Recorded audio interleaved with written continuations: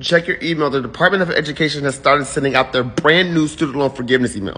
If you receive one of these emails, that means your student loan will be forgiven. To qualify for this new student loan forgiveness program, you must meet 3 tests. 1, you have a student loan owned by the Department of Education. 2, you are enrolled in what's called an income-driven repayment plan, or IDR. And 3, you make consecutive payments of 20 or 25 years, which translates to 240 months or 300 months.